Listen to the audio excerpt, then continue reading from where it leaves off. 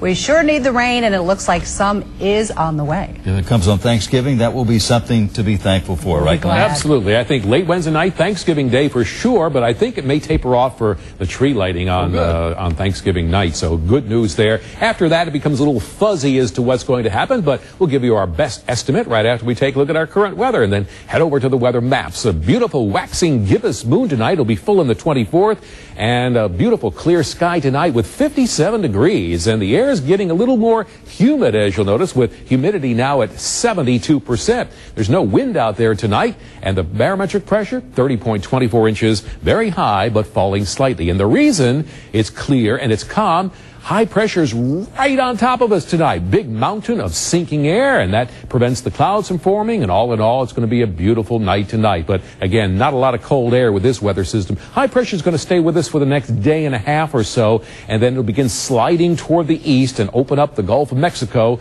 and that will bring us a good supply of moisture just in time with the arrival of our cold front. So here's the way we look tomorrow morning. Our high pressure begins to migrate out toward the Atlantic Ocean. We'll see a ton of sunshine through the day tomorrow. Southwesterly winds and unseasonably warm weather. In fact, tomorrow morning temperatures are going to be well above the seasonal average. Our average low is 42. You're looking at a low of 50 degrees in Atlanta tomorrow morning. We came in at 51 this morning. How about 46 for us in Rome and Carrollton, 45, LaGrange, 42 in Blairsville, Gainesville at 50, and 48 for Athens and Eatonton.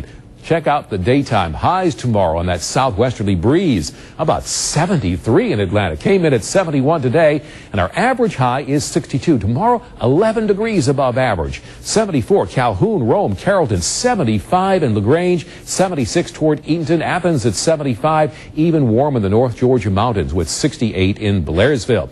Now, if you're heading out for the rest of tonight, clear. We'll see a low in the morning of 50 with light winds. Tomorrow, pretty much like today. Sunny skies, light southwest winds, high near 73, and our sunrise will be at 7:14. Here's your 5-day forecast. Wednesday looks great, partly cloudy, a high of 73, 60% chance for some showers on Thanksgiving Day with a high of 59, and then Friday, the big shopping day, lots of sunshine, high temperatures will be in the mid-50s, and then a 30% chance for a shower on Saturday with a high of 49. In fact, here is your extended weekend planner, a 30% chance of showers Saturday going up to about 40% on Sunday, and that's based on one computer model. Another one says it's going to be nice for the weekend. So I think we'll need the rain. So we're a little more optimistic on the one that might develop some rain for us. Doing a little hunting or fishing tomorrow. Let's take a look at the best times. You have a very active first half of the day from 7 until noon. Picks up again toward late afternoon. And rainfall amounts with this weather system coming in Thanksgiving could be a quarter to maybe 3/4 of an inch. So a good soaking in some spots.